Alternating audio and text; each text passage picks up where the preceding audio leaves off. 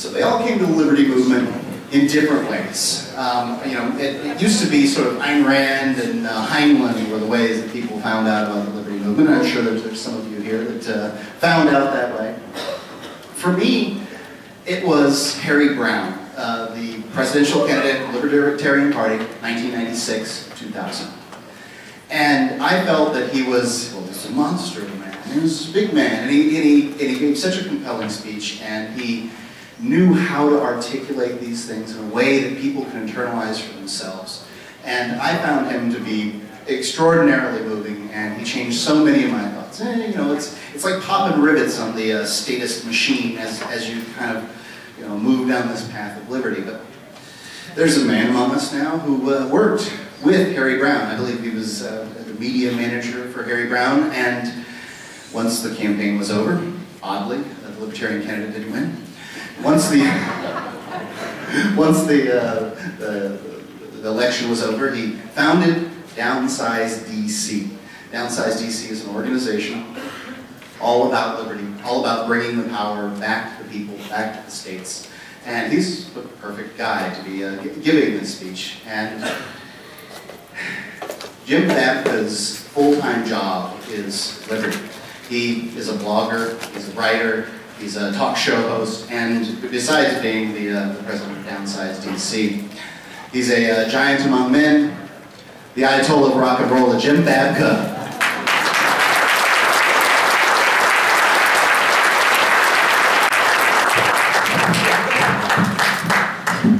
Well, I like being called a giant among men.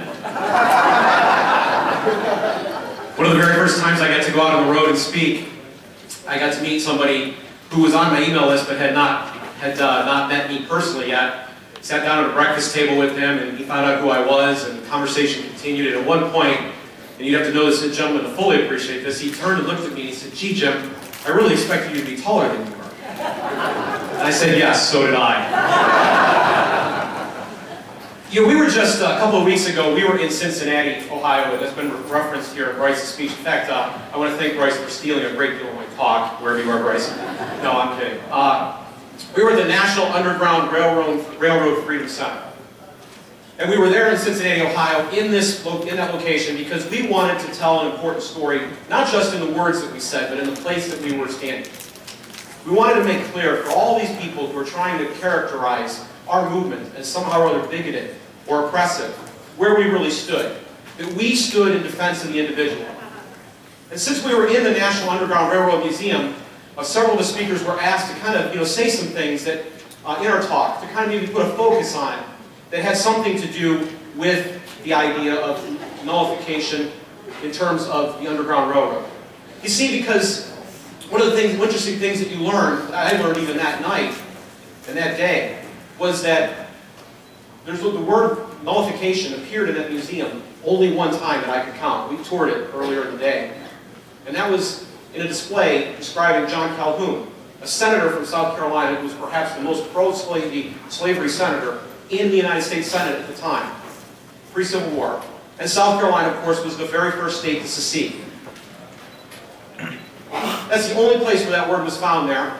So there's kind of a misunderstanding. So what could I bring to this conversation? Well, Henry David Thoreau came to my mind.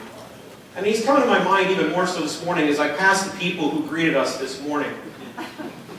Because so many of these people, I mean, I could say left-wing historians and environmentalists and people who engage in anti-war acts of civil disobedience have such admiration for Henry David Thoreau. But the fact is, they don't really know him. They don't know the real Thoreau. I mean, how many people that were out there this morning would cotton to quotes like this? This is how he opened his book, Civil Disobedience. "I heartily accept the motto that government is best which governs least, and I should like to see it rapidly deployed. Then we could get to the point where our motto would be, that government is best which governs not at all."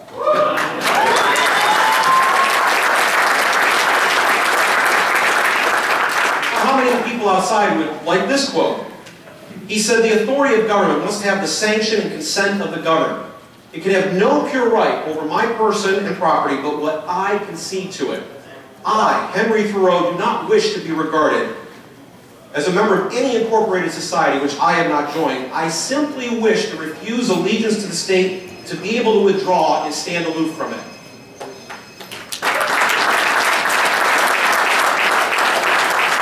Ladies and gentlemen, I've only given you a small sample of some of the things that Henry David Thoreau said. In fact, if you were there in Cincinnati, we actually went quite a bit deeper, and the quotes just get more radical from there. He really was one of us, not one of them. And so I think, if you don't know Thoreau, you shouldn't quote him. But Thoreau I thought of in particular because his family was involved in they were involved in the Underground Railroad program. His family was abolitionists. Thoreau wrote in his journal of helping slaves escape the South. And Massachusetts was a state that had actually passed the nullification of slavery, of the Fugitive Slave Act in particular. They said, we're not going to return slaves. We're not going to participate in the kidnapping of human beings. None of our government employees are going to participate in this. Despite the fact that they passed the nullification rule, though, in 1851 and again in 1854, slaves were kidnapped from Massachusetts and sent back, and Thoreau got very upset, sat down and wrote an essay called Slavery in Massachusetts. He talked about the governor and described how useless he was. He said the whole military force of the state is at the service of a Mr. Suttle, a slaveholder from Virginia, to enable him to catch a man whom he calls his property. But not a soldier is offered to save the citizens of Massachusetts from being kidnapped. This is no governor of mine, he went on to say. In fact, he reflected on this a bit more, and he thought about the office of governor itself. He thought about whether or not we even need such an office. He said, of that office, I think I could manage to get along without one. If he is not of the least use to prevent my being kidnapped, pray, of what important use is he likely to be to me?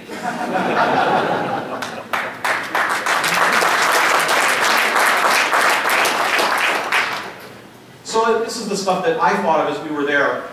And this is kind of the cause, the reason. Because, you know, when the South Carolina, Senator Calhoun State did secede, if you read their statement of secession, they spend the better part of the beginning of it explaining why they had the grounds to do it, where they got their legal authority for separating from the Union. But the very first complaint that they registered, and I'm about to tell you something you'll never hear on Chris Matthews.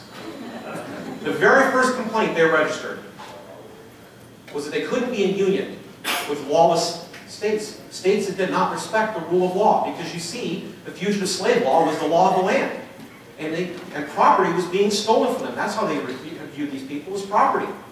Their property was being stolen. Some northern states were aiding and abetting this theft, and they could not be in union with people who did not respect the law. That's the first complaint in their secession statement. So I think it's important. A lot of the talk that you're going to hear today is going to be of this nature that I just gave you. It's going to be the ethical or the moral or the practical reasons why you should embrace this tactic called nullification. Why it should be an important part of our toolkit. I'm from downsizedec.org, and we're busy every day trying to lobby Congress. We're trying to educate the powerful. We give you a tool that you can use, where you can tell your representatives and senators where you stand, where you can, because ostensibly they're supposed to be your representative, you can give them your working orders for the day. Okay? So we're going to circulate some clipboards so you have an opportunity to sign up for the Downsizer Dispatch while I'm giving my talk, and I hope you will take advantage of doing that. And I'm going to tell you more about what it is that we're doing later. But I base what I'm going to say to you on my work or my activism at Downsize DC, because we practice what we preach. So I'm going to share not just why you should do nullification today, but how. I want to give you some steps that you can actually take. What can you do? How can you be effective at using this tactic? And I'll draw from the experience what we're trying to do at downsizedec.org.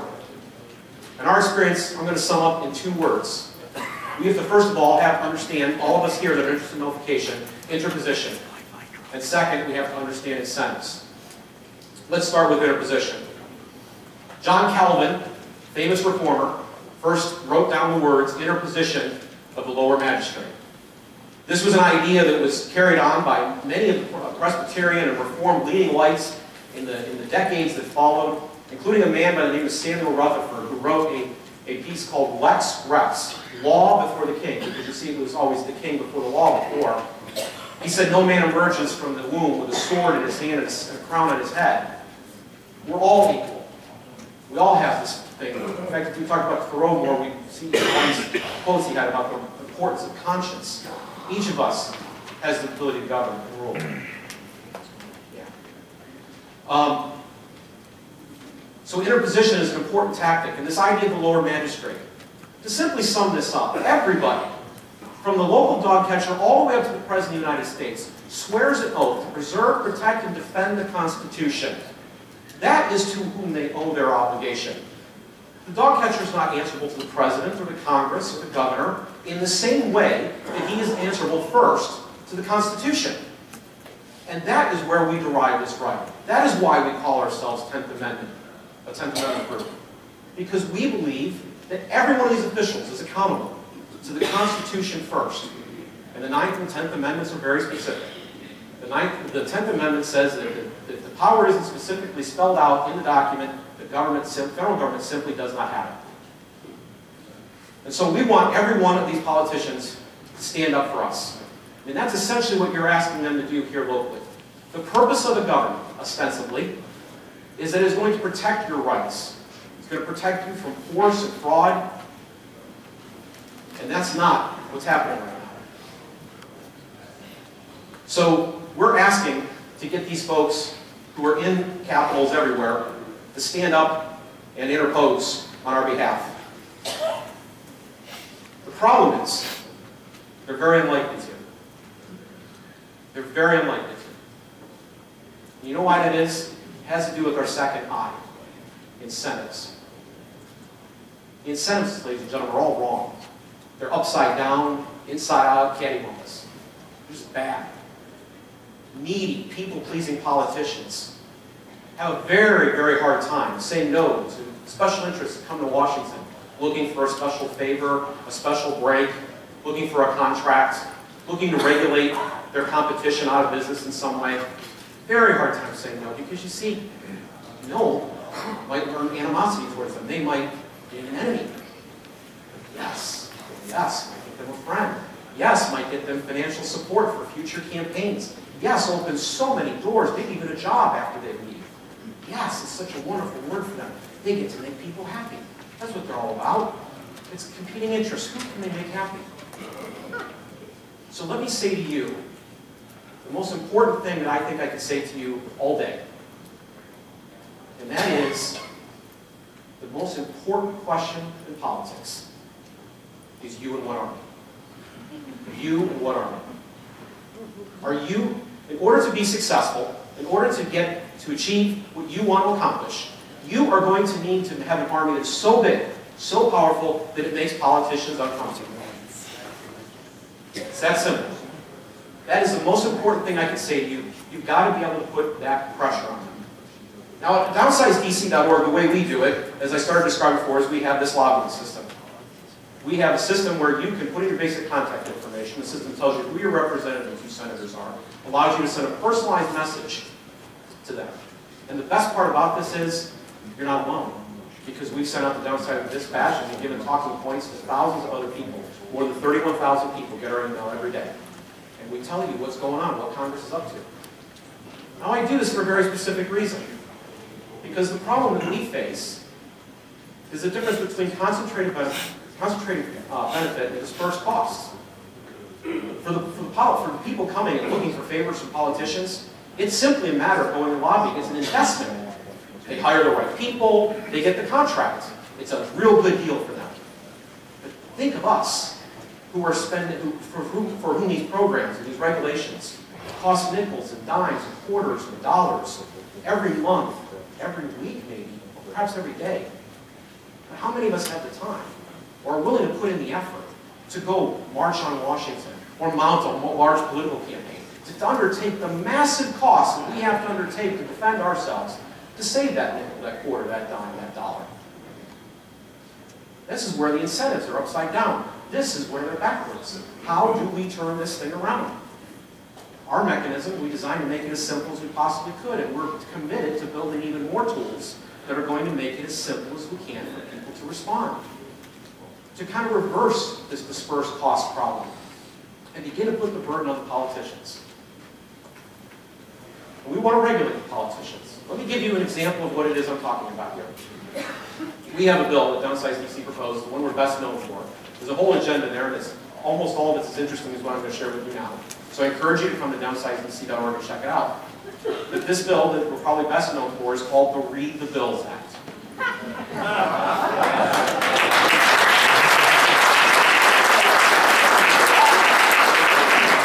The Read the Bills Act does a couple of basic things. First, it says that before a congressman can vote yes, can vote in the affirmative to pass a new law, to regulate you in some way, create a new program, or levy a tax on you, they have to sign an affidavit saying that they've either read the bill for themselves or they've heard it read to them. I like this word read to in part, because the Constitution, we keep coming back to that, defines a quorum in the Congress as 50% plus one of the members. And what we say is that 50% plus one of the members has to sit and listen to a word-for-word, in-order reading of the entire bill by the clerk from start to finish.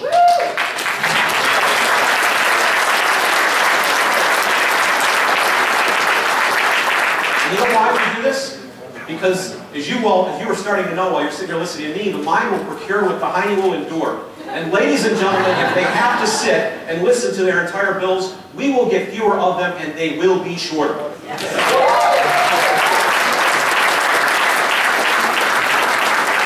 But we're not done. We also were inspired by the fact that back in the 90s, Congress got the brilliant idea that we were so dangerous to each other that if we were going to purchase a firearm, we needed a 7-day cooling off period. Think about it. So we thought, okay, we're going to give Congress a 7-day waiting period too before they assault us with legislation, during which they have to post the bill online for you to be able to read, for watchdog groups like downsizedc.org, for your favorite radio talk show host, so that you know what's in the bill at the time it's of most importance, right before they're going to vote. That's the read the bill.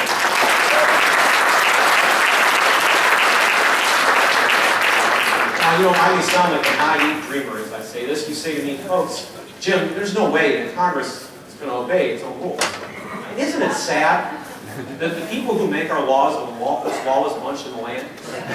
We actually expect them not to follow these rules. I mean, we expect it. And so do we at Downsize DC. So we actually didn't make this a rule. You probably heard talk of a 24-hour sunshine bill or 72 hours to read their bills. We're not talking about a simple rule. We're actually talking about a law with teeth. You see, because under the Downsize DC proposal, and this is just one example of our enforcement mechanism, if you find yourself guilty, but you're in a court, you're in a situation where they say you haven't paid the tax you're supposed to pay, or you didn't follow a regulation that they passed, and they didn't follow the procedure, you can present the evidence to the judge, and the judge will throw the case out with impunity. So let them pass all the laws they want without following the rules. We won't have to abide by it. That's the Read the Bills Act. Now we have other bills that we put out here, and you notice there, with the Read the Bills, we just took this concentrated benefits and dispersed costs, and we reversed it on the Congress. We just imposed the cost on them. They have to sit and listen to a bill being read, which says they can only have one topic.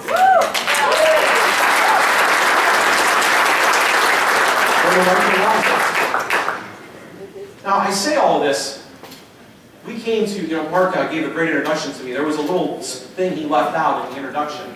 In between the Harry Brown campaign and my time here as the president of downsizedc.org, I was the executive director of an organization called RealCampaignReform.org. We took a lawsuit all the way to the U.S. Supreme Court challenging the McCain-Feingold incumbent protection bill, because that's really what it was. and we lost. One of our co-plaintiffs in that action was a group called Citizens United, which won a landmark case last year, starting to reverse the tide on this issue.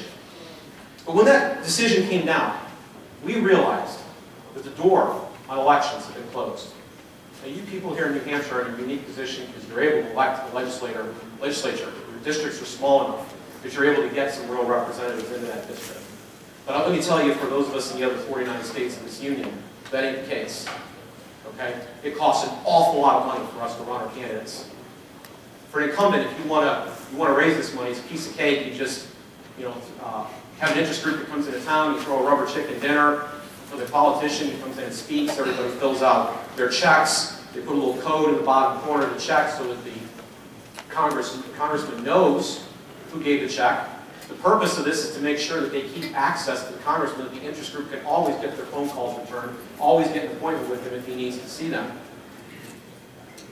They call this concept of stacking these checks bundling. I call it clustering.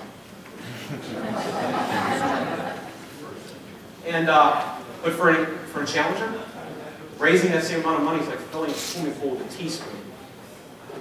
So when we got done with this case, we said, you know something? We've got to find another way to do this. We've got to find a way to fight these guys. We've got to get them where they're not. We've got to get them where they haven't regulated us completely out. We've got to get them in a way that's really going to get to them. So let me tell you a little story. Here's a day that I imagine in the future. Because at downsizedc.org, we want to build that army so large that Congress cannot afford to ignore us. It's so big that we can get our message out everywhere every day. So I imagine a day when an incumbent congressman comes home to his district. And he arrives in the district and he's got a meeting with the editorial board of the newspaper. And the editorial board of the newspaper asks him, when are you going to sponsor the Read the Bills Act? He takes the questions and leaves there and he heads over to his campaign headquarters, where he finds out that the phone's been ringing off the hook. You've been calling them. And they say, we're getting tons of calls, Congressman. People want to know, when are you going to sponsor the Read the Bills Act? Frustrated, he's tired of hearing this, he goes out to get in a parade. You know, where they're sitting in the car and they're waving at you, because that's really, I want to wave, right? And he's waving to you, and he sees signs in the parade route that say, when are you going to sponsor the Read the Bills Act? He goes to a radio interview, a local show. The show he usually enjoyed appearing on in the past, and the host says, you know, I've heard this great idea, because ladies and gentlemen, I haven't found a single radio host on a show that I've been on yet. I don't care where they're at the political spectrum, doesn't think the Read the Bills Act is a good idea. And they say to him, we're hearing about this Read the Bills Act, there's quite a bit of stirring in the community. When are you going to sponsor the Read the Bills Act? And he is so frustrated now. He is so tired of hearing about this. He gets in his car and he's driving home, and as he's driving by, he sees a billboard. And it says, Congressman, when are you going to sponsor the Read the Bills Act? He gets to his home, it's late by this point, he's very tired, his wife's already in bed, so he quietly undresses, slips underneath the covers, his wife rolls over on her side and says, honey, when are you going to sponsor the Read the Bills Act?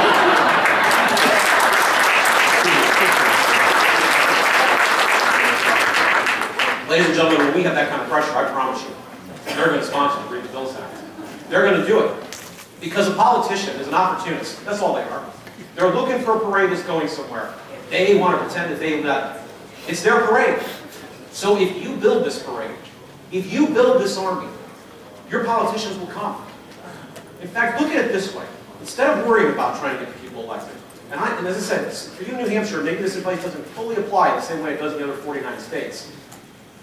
But instead of worrying so much about getting people elected, if we focused on building the army and demanding what it was that we wanted, old statist politicians would be like dinosaurs. They would find the environment that we have created so inhospitable, so fun, that like Senator Bayh last year from Indiana stepped down from the Senate because Congress wasn't fun anymore.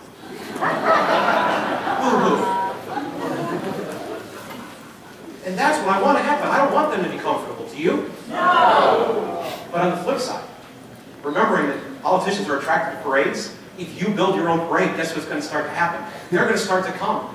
In fact, if you start to change the environment, you're going to start to hear candidates that sound completely different. They're going to start to sound a lot more like you.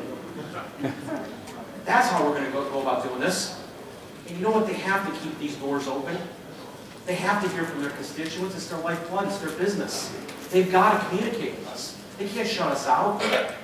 They've got to hear. How are they going to get elected if they're unwilling to talk to us? We wouldn't have to talk to them. I don't know. So these are the opportunities that are available. And I share all of what we're doing here in this manner with you to say that if you want to be successful in nullifying, that you're going to have to do something with your local politicians, your state politicians. You are going to have to give them a spine transplant. And you know who the spine is? You are. You're the spine. You are the person that will be able to give them the strength to stand up and do the right thing. And to stand up to those forces who are telling them to do the wrong thing. You will be the one that has that power. I hope that what I've shared with you here this morning is of value to you, and that you will follow it, because downsizedc.org, what we're doing, requires your help. Yes, we're doing everything we can, and I hope you'll participate, because we're not really asking that much. I hope you'll participate in our campaigns to tell Congress what they should be doing, how they should be doing their job at downsizedc.org. But we need other complementary tools. And one of those tools we need is notification. We need strong, vibrant movement. If you keep in mind these ideas of concentrated benefits and dispersed costs, trying to reverse that incentive, if you keep in mind, even more importantly, that you need to build the Army, you need to have a parade that serves as the representative or senator's conscience, you can have this kind of power too. You can even change the political environment. So I hope you'll take these words to heart, that you'll utilize them, and that you'll be very, very successful. It's been such a pleasure to be here in the Live Free and Die state. Thank you, and God bless you.